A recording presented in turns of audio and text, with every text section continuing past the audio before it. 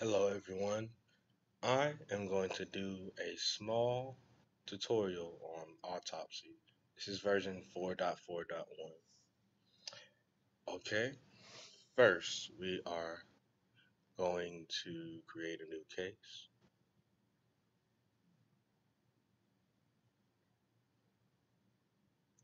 Case name, I am just going to use the ever infamous Kaiser Soche, and then I am going to save it in my passport drive, target drive. Oh, next. And the case number, I'm going to just use case X1 and examiner, my name, finish.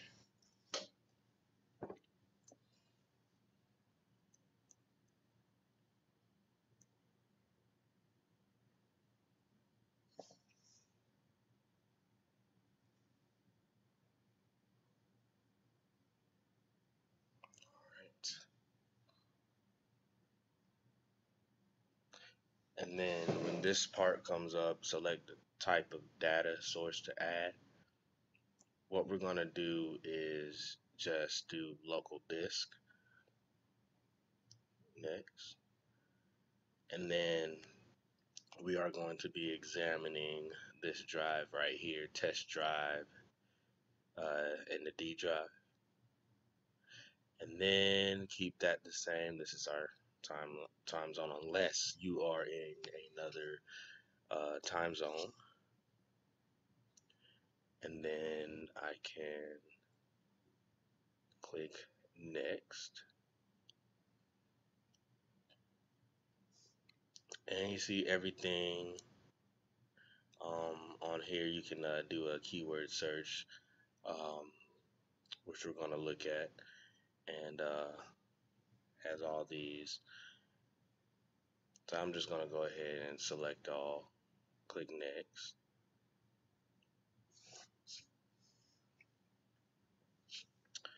And I'm just going to pause the video here. This may take a while. Alright, it is done. It is done adding data. And let me just click finish. And let's see here. You see right here has a different what it actually extracted from the drive, in this case the USB drive that we're using, our test drive. Let's see here. Right here. See, it has all these right here. It even has the file types, deleted files. Let's look at some deleted files. Let's see. See, I deleted this picture just for a test. See if it'll still come up. And then you can view it down here.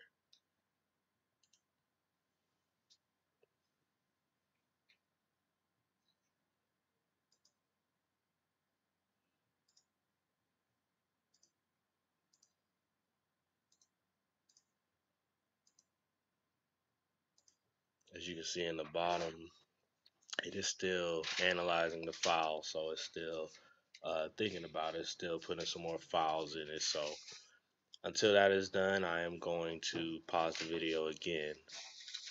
But as you can see, what we're gonna, after it's done analyzing, you see it has deleted files and things of that nature. But I'm just gonna pause it so we can actually dive more into what Autopsy can do. Okay, as you can see down here, there's no status bar anymore. it's done. It actually took a great deal of time. Um, let's see. Now let's dive into what Autopsy 4.4.1 version 4.4.1 does. All right. See, it extracted these items, it categorizes them by extension, whether they're documents or executable files. Um, they also extract GIFs and the big one, it has deleted files on there. Let's just look at a few items that it actually um, extracted out of the hard drive. Let's see. We can view it two ways, either by tables where it just has the name on the file, the location, or you can do thumbnails, which shows actual pictures. See, you can view the pictures. Same thing right here. The click on this, the picture will show down here. I can actually raise this up. Okay, you can view it, view the actual media indexed. See, JFIF, that header means that it's a JPEG. That it's actually a JPEG file, and by this strings, there's JFIF again, and then by hex, JFIF. That's a big thing. As you see JFIF, you can tell if a file has been altered or the extension has been modified. Like it could say GPJ instead of JPG for JPEG. You can tell hex. You can check the hex just to verify that the image is still the original image and is not has and it hasn't been modified. Okay, you can see the horse right here, crazy horse. Thumbnail view, dog smiling, and let's see. Now we can also view some videos. Let's see here. These are all the videos that are on here. Um, it's actually a video of me. Go to media. Let's see, it's actually generating a thumbnail right now. But you can actually right click, open an external viewer. Hello, class. This is the second part of the discussion. There we go. I actually did that a while ago. Now, let's see. Audio, that's just my video. And archives right here. It also has zip files. And we can look at documents as well. You can look at plain text documents, rich text formats, or RTF, and PDF files. Let's see, just look at this one right here. It has the index text on here, like what the actual PDF file encompasses, what it contains, the contents on here. But you can do it like how I opened up the video. You can extract the files to a folder or and view it like that, or you can open it in an external viewer, like what I did with the video. Let's do that. It loads up. There you go, right here, and you can just view the files, the formats. And let's go to plain text. These are just regular text files. Oh, look, it's a deleted one right here. It actually picks up deleted ones. Um, let's see. Click on a deleted file. Um, this was, see what the contents. These are the contents of it. Let's go to open an external viewer. It's a text file, so this is what comes up, and this is a deleted file. You can tell by the symbol, the X on top of a sheet of paper, that indicates that that file has been deleted, or as we think, or the suspect has thought he deleted off. You can format during different methods of this. I'm pretty sure like 7 times the regular method, and then you can format it 30 times. I guarantee you, Autopsy, by the name that it will find out. It will. Let's see. And we can look at a GIF. A GIF, see it categorizes like many other extraction file extraction software programs. Um, a lot of them have options where you can actually categorize it, especially the mobile forensics ones. They do. Let's see, GIF. This is a GIF that I just downloaded on there. You see, it's just I don't know what type of animal that is. There's a beaver. No, it's not a beaver. I don't know what it is, but it's a GIF. See, it plays media that it finds on a hard drive fairly well. Um, and videos, you can view videos. It takes a while for it to load down here, but you can play videos, um, JPEG files, of course. Um, it also picks up executable files as well. Um, text, yeah, text, video, and yeah. As you can see, it picks up a lot of good stuff. A lot of good stuff for a forensic examiner can use. A forensic examiner has come across uh, many instances where a suspect they obtain the suspect's device. They only have this much amount of time to actually search the device or extract the contents of the device or the hard drive that the suspect has been using. They have the applicable search warrant. And so this is a great program that many forensic examiners can use to examine suspects' hard drives. As you can see, it picks up deleted files. It plays deleted files.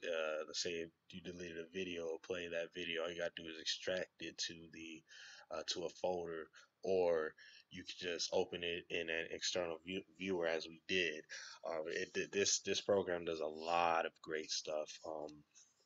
So this, to me, I feel like this program really encompasses a lot of the things that forensic examiners need to that will assist the examiners in extracting different um, contents off of a suspect's hard drive, so they can hopefully present the viable evidence in court and put the perpetrator away. Um, and as our professor has said, most of the time, the forensic examiner doesn't even need to appear in court. His evidence will just speak for itself if he does it the right way. And I feel like this program will help the examiner do things the right way. Um, let's see. And now that we've seen what this program can do and what the different contents it displays, what it can catch on a hard drive, we can go to generate report, and we'll generate a report.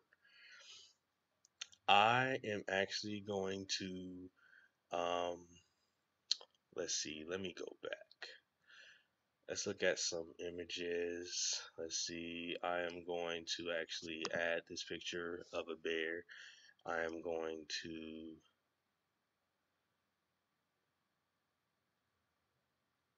I'm going to quick quick tag it. That's going to add that to my report.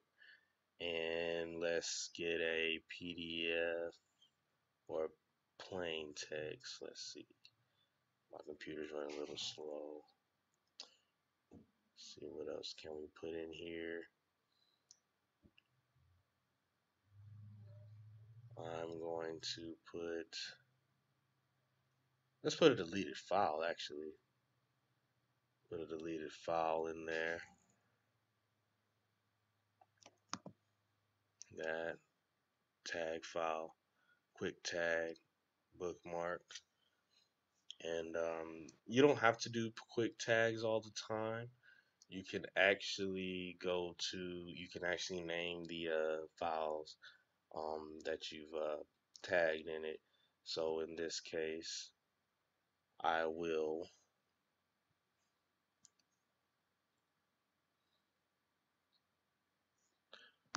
actually tag this, tag and comment. Comment is going to be deleted random file. And let's see, just do a picture, another picture. Let's see here.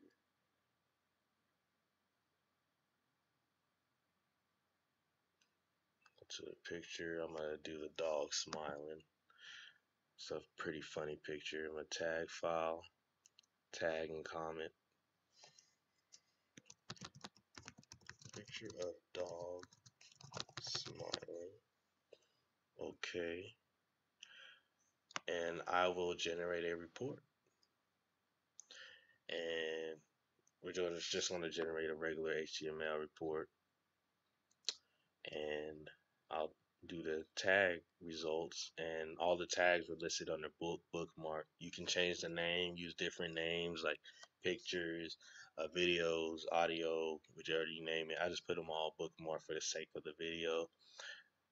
So select bookmark, finish, and this is where it's going to be saved at, and you can click on this to actually open your report. And this is the report right here. And as you can see, the case number, the case, the examiner, which is me, has, let's see, tagged images. It has the tagged images right here. You can actually click on the image and it opens it up. Let's go back. And then tagged files. You can actually open this. It saves it automatically. And that's random. It's just the blank document. That's all that is. Yeah, and that is how you work Autopsy. The different has, as you can see, it has many features that will help assist forensic examiners in catching in acquiring evidence to present in court, um, and hopefully catch a suspect. Thank you.